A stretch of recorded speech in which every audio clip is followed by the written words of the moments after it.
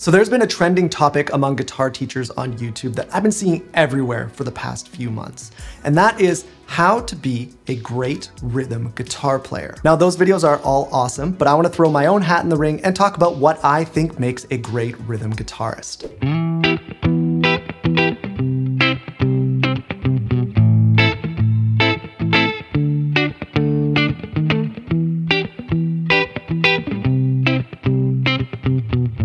Now, honestly, there really are countless things. You've got a really good sense of timing. You've got knowledge of many chords and their variations. You know when and when not to play to best serve the song. You have clean and fluid chord changes, good muting technique with both your picking and your fretting hand, and you know how to add embellishments and incorporate things like hammer-ons and pull-offs into your rhythm playing. And that's really just scratching the surface. This video could easily turn into me sitting here and listing off a whole bunch of rhythm guitar techniques and things that you should work on, but what I want to do today is focus in on one specific thing that I think creates a divide between good rhythm guitar players and great rhythm guitar players. That thing is dynamic strumming. So what exactly is that? Well, your strumming should not look like this.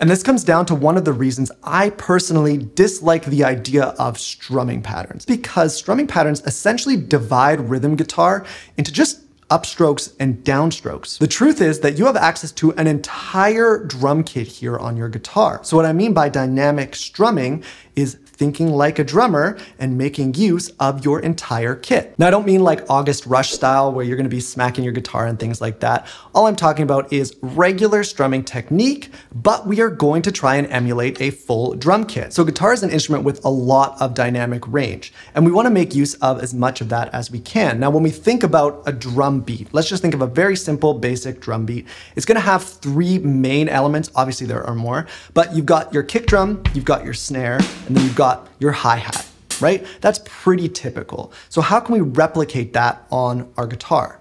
Well, we can think of our lower strings as our kick drum and our higher strings as our snare, right? Boom, tap, boom, boom, tap, right? Just like a regular drum beat. Then for our hi-hat, we can kind of approach that a few different ways. You can just put less emphasis or hit with less velocity some parts of that chord. Or maybe you just want to mute the strings altogether for that hi-hat.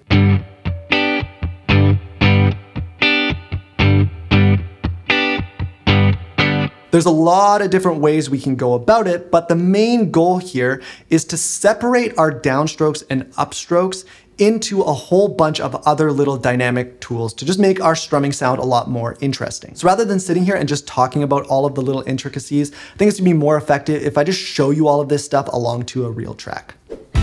So we want to start off really simple. So if you're following along with me or you're trying to do this with your own song, basically all we want to do is mute our strings, okay, with our fretting hand, so we don't have to think about that. And we're going to do everything with our strumming hand. So I'm listening to the drums, the rhythm section, and thinking about what's happening, and I'm going to try and replicate it.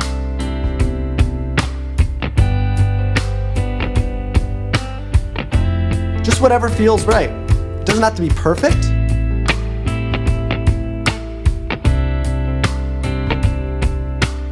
And if I feel really confident, I can start incorporating chords.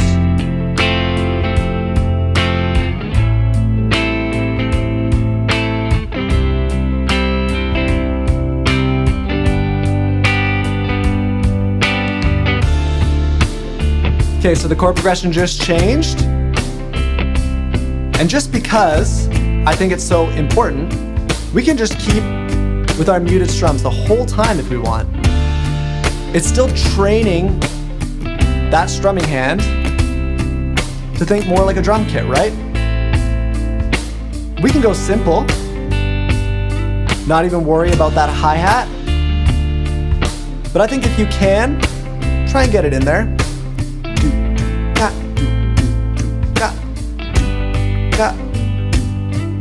Right?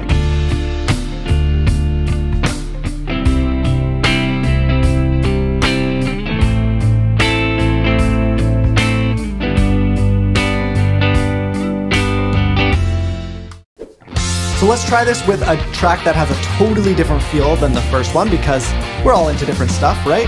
Now, I'm gonna do the same thing to start off by muting my strings like this, and I'm just gonna listen to the drums. Low, low, high, right?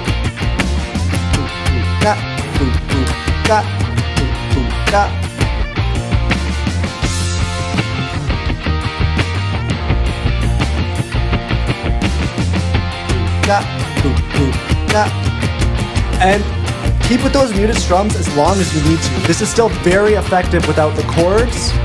You can spend all day working on this. But when you're ready, you can add those chords.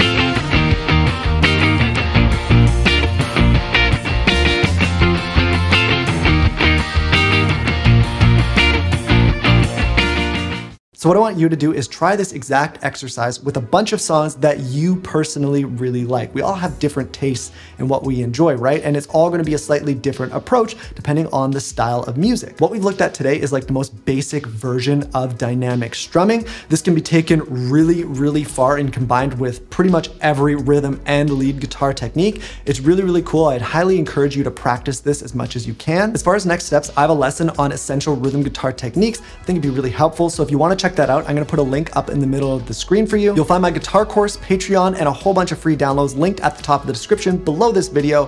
Thank you so much for watching, and I'll see you in the next one.